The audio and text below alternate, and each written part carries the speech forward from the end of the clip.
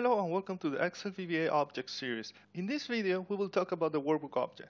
The Workbook object represents a single Excel file or workbook within the Workbooks collection, which comprises all open Workbook objects. We can refer to the Workbook object to get or set certain properties of the Excel files, to open, save, close, delete existing files or workbooks, or to create or add a new workbook, and many other things. And we can use workbook events to run a macro when the workbook opens, or before saving, or before closing a workbook. Let's see how to reference the workbook object. We use workbooks to refer to the workbook collection object. As you see, when I add a dot, we get the list of properties and methods that apply to the workbooks collection object. So, for example, we can count the number of open workbooks, we can add a new workbook to the workbooks collection, and we can open or close workbooks. We'll look into that later. We refer to an individual workbook with workbooks, again with S, and the index or the name of the workbook in parentheses. So workbooks 1 would refer to the first workbook, the workbook that was first activated. We can also use the name. So book1.xlsx would refer to the workbook with that name. But if the workbook has not yet been saved, as it is the case with this workbook here, as you see, it only shows the name, not the extension. In that case, you don't need to add the extension yet. Then when we add the dot, we get the list of properties and methods for the workbook object, which is different than the list we've seen for the workbooks collection. We can see the full list of properties and methods in the appendix section of the Excel VBA Objects Guide. As you see here, there are a few properties and methods for the workbooks collection object. And here below, we see the list of properties and methods for the workbook object. So for example, we can activate the workbook. There are two other ways to refer to the workbook object, and one is active workbook, which, as you probably guess, it refers to the workbook which is active at that moment. And another is with this workbook, which refers to the workbook with the macro. We often use object variables to reference a workbook object. So in that case, we need to declare the variable. So for example, let's call it WB as a workbook. Note that we are using the singular here. And then we can set WB to, for example, the active workbook, or a specific workbook with workbooks and the name or the index of the workbook. Then we can use the object variable as any other workbook object. So here we can, for example, save the workbook or close the workbook. We can create or add a workbook simply with workbooks add. The new workbook will have a default name, usually book 1, book 2, etc. That new workbook becomes the active workbook. So now we can say active workbook and apply any property or method to that new workbook. And for example, we could save the workbook as, and here we need to specify the full file name, so the path and the workbook name. So if we just write book2.xlsx, it will actually save the workbook in the default folder. And that default folder is something we can change either manually or with VBA. So if I run this, it creates a new workbook, and it has been saved as book2 in the default folder, which in this case is the documents folder. We've seen how to change the path of the default saving folder in the previous video using the application object. Now you can also specify here where exactly to save the workbook. So you could say C /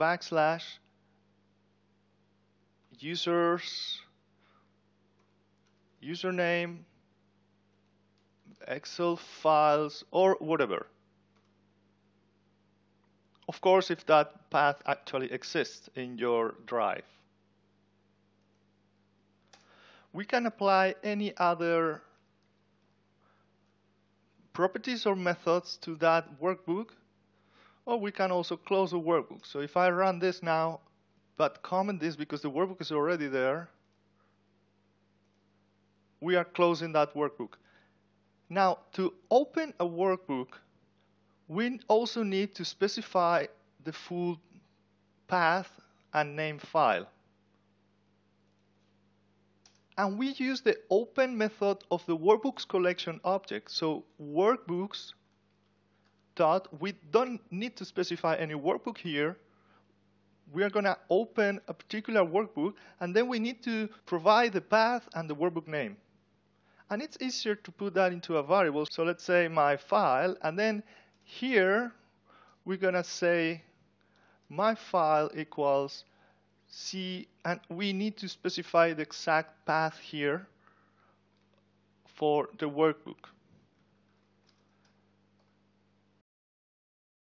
Now, to make things easier, sometimes we want to open a workbook which is in the same path as the other workbook. In that case, we could write something like my path equals this workbook path. And then instead of writing the exact path, here we could say my path, and we need to put the backslash and the name of the file. So let's say book2.slxx. And we would declare those as string variables, both my path and my file. But I'm not going to run that because book2 was not saved in the same path as this workbook where we are writing the code. Book2 was actually saved in the default path. So then my path is actually the application default file path. Now if we run the macro, we are opening book2 again.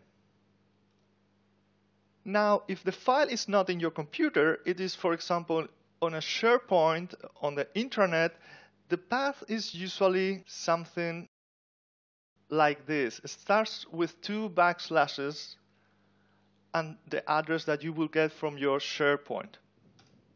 And if you open a file on the internet, that's going to be also different. The path is going to be something like HTTP with forward slashes in this case and the address. So that would be internet file, and that will be intranet SharePoint. So you need to pay attention to the path as well as the file name, of course. But you need to make sure the file actually exists before opening. Otherwise, it prompts an error. And you also need to check if the file is already open. Otherwise, it also prompts an error. So check out this video up here to see how to safely open a workbook in Excel. When opening a workbook, that becomes also the active workbook. And then we can, of course, apply any properties or methods to that workbook. And we're going to see some other properties and methods in a moment. You can also delete a workbook, and you need to specify the workbook again with either the index or the name, and the workbook needs to be open. If the workbook's not open, we can use the kill function. As you see, it requires the path and file name. We can actually delete an Excel file or any other file. As explained earlier, we often use object variables to reference workbooks. And when dealing with more than one workbook, we need to use several variables. Let me show you what I mean with this. For example, let's say we want to open another workbook and import some data into this workbook where we are working now. And that could actually be book2 here. So in that case, we would do like W1 as a workbook, W2 as a workbook, and before opening book2, which is already open, but let's close it, then we would do W1 equals at this workbook where we are writing the code. Then we could use workbooks open to open book2, which was in application default path and book2 XLSX. Now this one becomes the active workbook, so we can set W2 equals active workbook, Now we have book 1 as W1, book 2 as W2, and we can easily reference each of them. For example, if we copy a range in the second workbook into the first workbook, that would be something like this, but we're going to cover that later when we talk about the worksheet object or the range object in this case. But that's how we would be dealing with multiple workbooks. So we could then close the first workbook and keep working with the second workbook, etc., etc. Let's see some other properties and methods of the workbook object.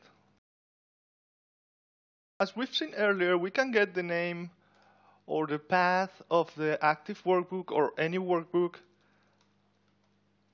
like that. And we would probably put that into a variable.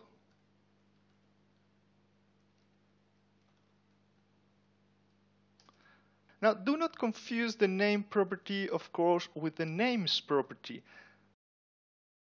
And this refers to defined names. We can add a defined name in this workbook. And this is what you manually do. Go into Formulas, Define Name.